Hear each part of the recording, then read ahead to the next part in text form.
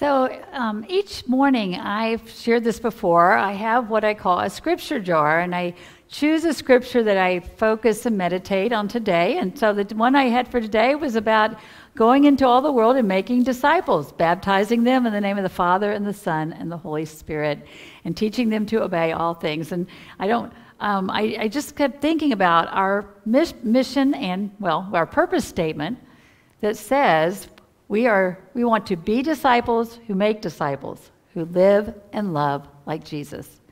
And if that's too much to remember, just remember, live and love like Jesus.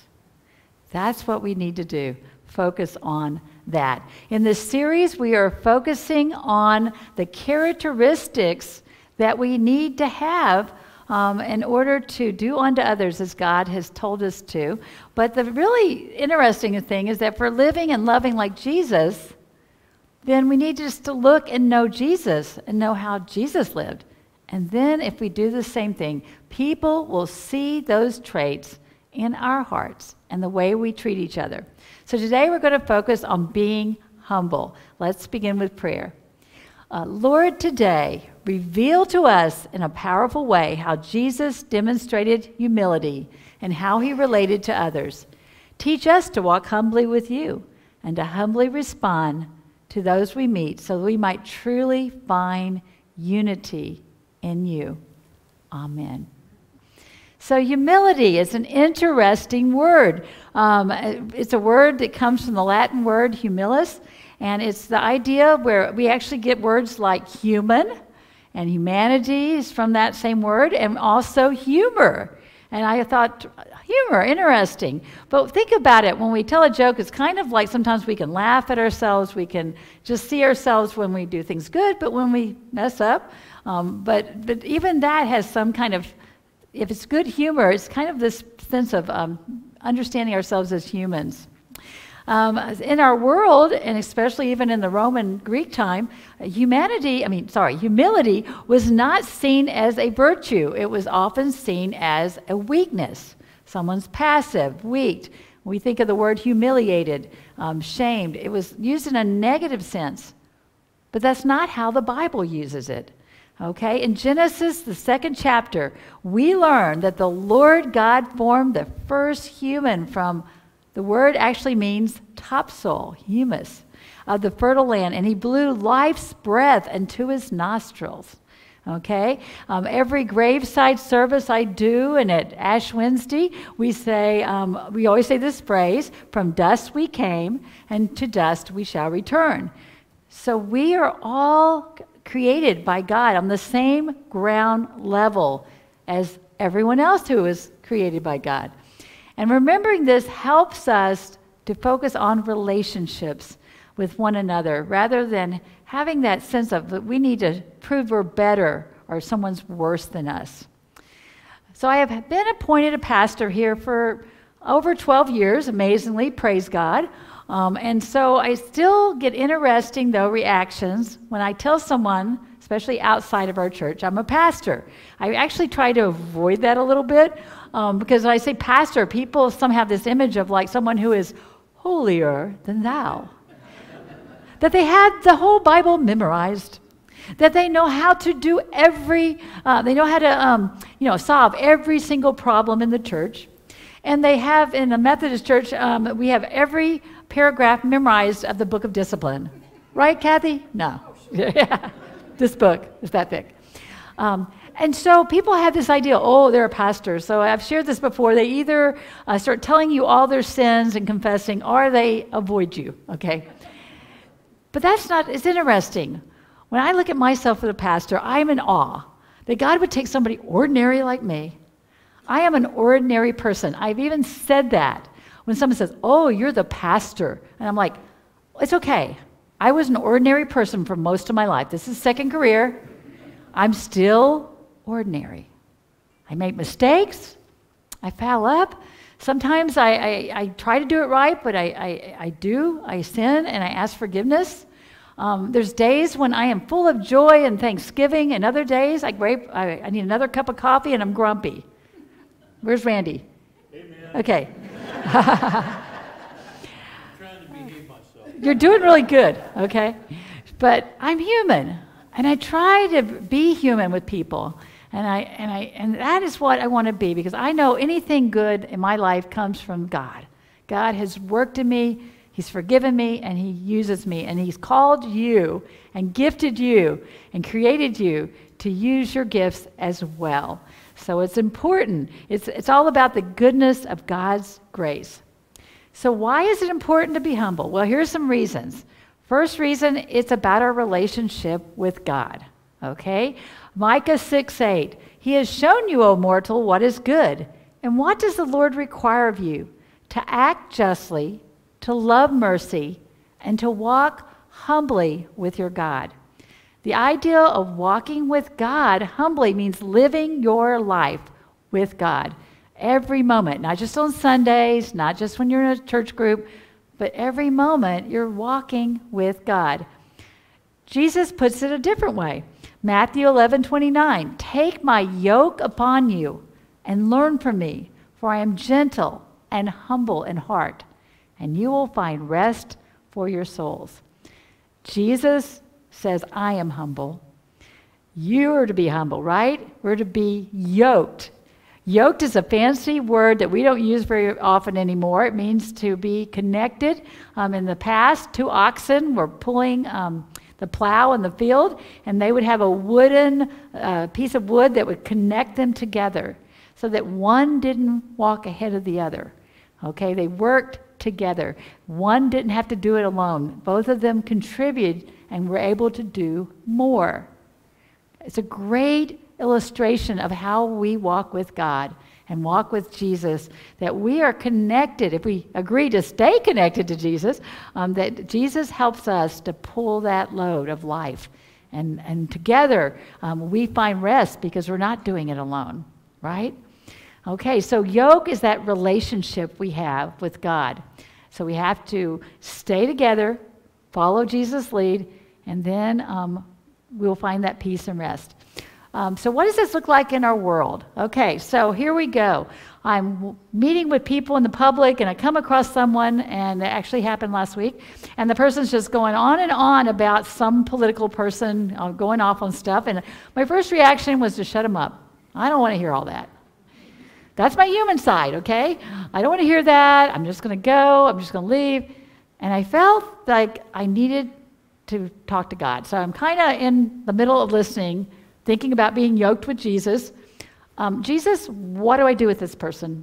I love them, I do, but I really don't want to get into an argument. And I felt like Jesus was saying to me, just love them. Just listen, share from your heart, and just let me work through you. And that's what I did.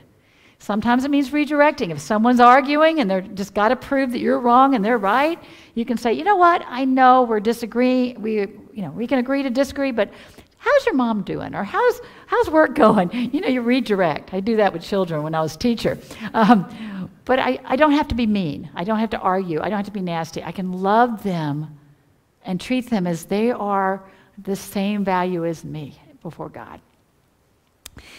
And so that's about our relationship with God, but it's also about unity. Unity is not uniformity. For some of you, some people, they say, well, I don't want to have anything to do with you because you're not like me. But that's Jesus' way was not that way. Unity is about a relationship, not thinking exactly the same. Jesus prayed for us to have this unity in John 17. He begins with addressing his disciples, but then he goes on to say, my prayer is not for them alone. I pray also for those who will believe in me through the message, that all of them may be one. Father, just as you are in me and I am in you, may they also be in us, so that the world may believe that you have sent me. I've given them the glory that you gave me, that they may be one as we are one, I and them and you and me. Listen carefully. This is what Jesus prayed, so that they may be brought to complete unity. Wow. And then Jesus says, then the world will know that you sent me and have loved them as you have loved me. Unity is very important to God. Jesus prayed for that, but it only comes through humility, yielding our need to be right to the greater need for us to learn how to be in relationship with one another. If the world can see how that love connects us across differences, then they will know. They'll say, I want that love in my life. I want to know. I want to be a part of that community. I want others to truly know God's unconditional love. And that brings us to our scripture today in Ephesians, the 4th chapter, which teaches us what we believe should be evident in our actions. In chapters 1 through the first through third chapters of Ephesians, the Apostle Paul is laying out who you are in Christ, doctrine about what we believe about the Holy Spirit, about salvation. And then he gets to chapter 4 and he shifts. And so now you know who you are in Christ. This is what you do if you are in Christ. And so as we read, he talks about the actions. How do we treat each other and do that? We can only do it through the power of the Holy Spirit. And honestly, it's really hard. Christians try. So I run into this every week. There's people on this side. You need to read this translation. You need to believe this. You need to do it this way. You should go to this church. If you don't do that, you are definitely not connected to God. Right belief is everything. And then there's people on this side. I don't really care about all that. I think we should just be nice to each other. I think we should just do our best and love each other. I should be kind to each other. But I don't really care about church. I don't care about God. They're all hypocrites. In the middle, that purple middle, we need to know the belief about God, because we're going to miss out on what God's love and his life for us if we don't know what we are to believe, because what we believe changes us, right? What we believe about Jesus Christ, that he came that we might have life to the full, that he died for us, that changes who we are and changes our attitude. It's hard to be prideful in our life if we know that God, in God's grace, saved us. And God reached out to us and loved us. Right belief matters, but right actions matter. If we say we believe that, we got to do it. We need to live it. We need to love others. People, the world is looking at us. We need to come together and say, yes, what I believe is why I love and act the way I do. It's why I can forgive. It's why I can be respectful and patient and kind and all those words we use. Because of Jesus Christ and what God's done for me. We can do this. I believe it. So when we do that, what are some simple ways to do that? Here's 3 things. Listen. Jesus was a good listener. We have story after story where Jesus talked to people in the temple, along the road, as he went to their homes and ate together. He listened. He talked and he listened. We know he listened because he asked a lot of questions. He was curious. There's over 100 questions in the New Testament where Jesus asked a question. Okay, so maybe you've heard some of these. Why are you afraid? Who do you say that I am? What is written in the law? How do you read it? What are you looking for? What can I do for you? Jesus was always interacting with others in a humble way. When you're curious, you're saying, I don't know all the answers. I don't know everything about you. I want to know more.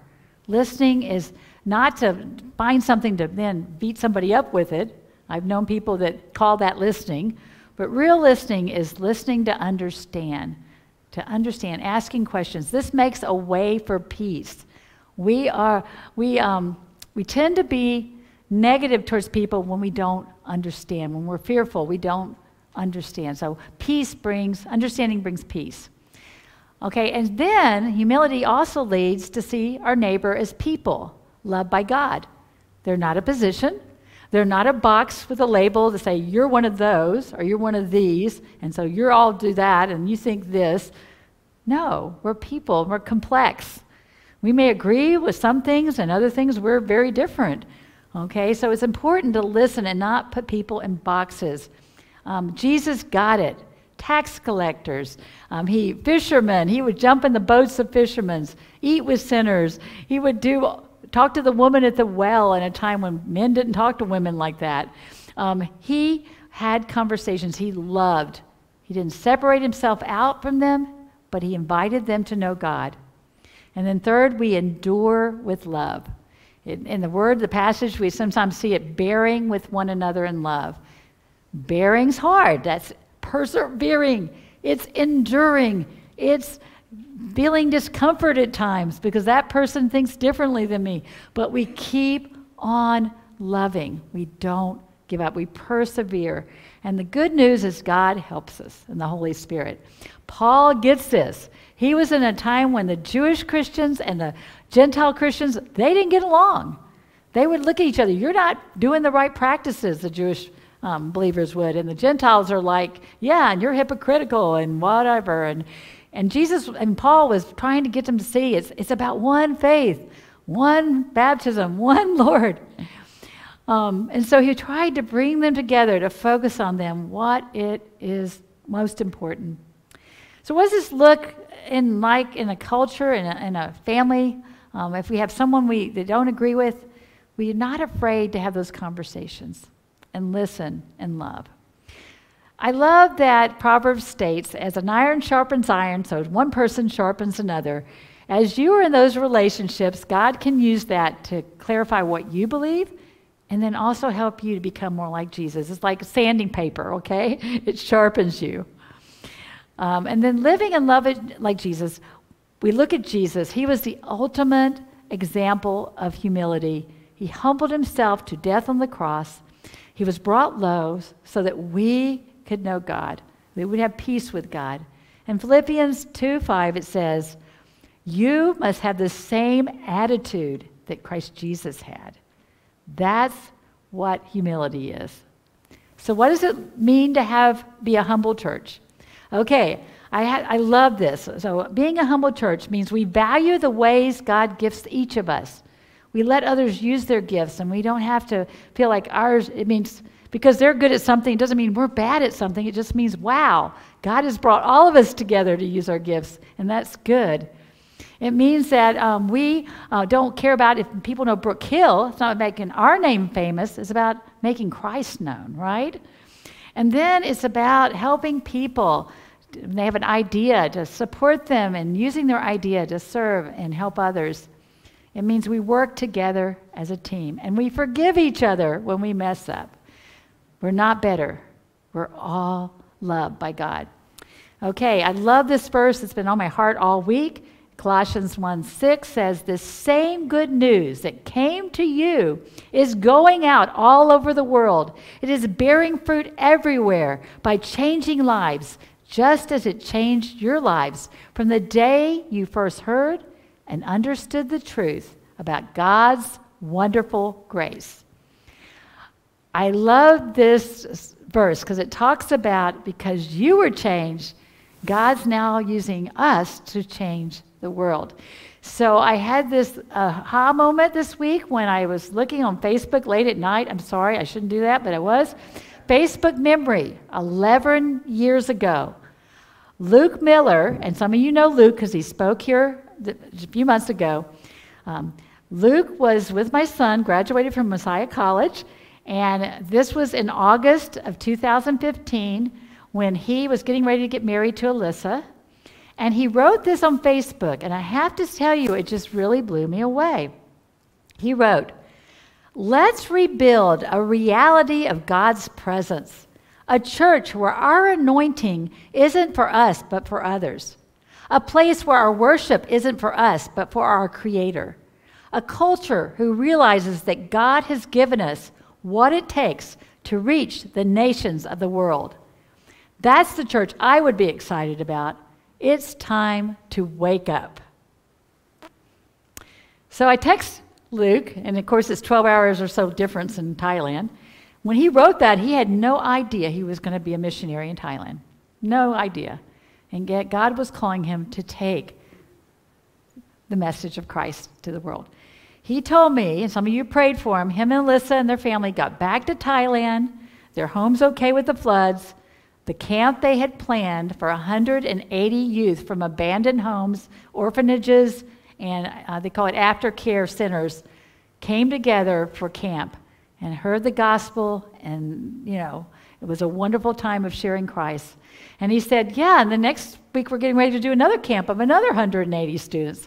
We're limited at the camp by how many we can have at one time. And I thought about that. This is so not about who they are. It's about what God's doing in them. We need to wake up.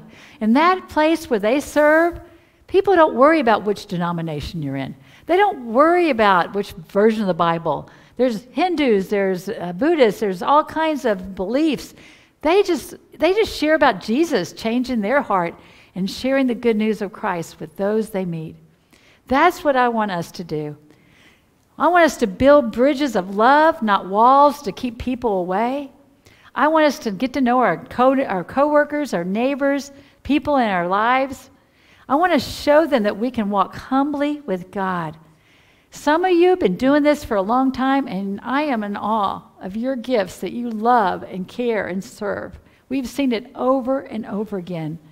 We have a lot of new people, and some of you may be here, that God has brought you here for a reason. We want to get to know you. I hope you'll stay after for the luncheon, or at least call me, because you have gifts. God had a reason for you being here. And maybe this morning we baptized Abram Perez. Maybe there's someone here that needs to take that step and be baptized and be a part of our church officially. And so together, we are the Team Jesus. We're going to walk and love and serve. And God is walking with us. And I can't wait to see how God's going to use us to reach Frederick and the world through him. Amen. Dear Lord, thank you for humbly coming down to earth to show us what real love is all about. Teach us to be a humble church that shows others how to live and love like Jesus. We want the world to look at us and say, I want to be a part of this community. They live out what they believe. It isn't easy. It's hard. Give us courage to listen and seek unity as we build those bridges of love across our differences. We ask all of this in your name, believing you can do more than we can ask or think. In Jesus' name, amen.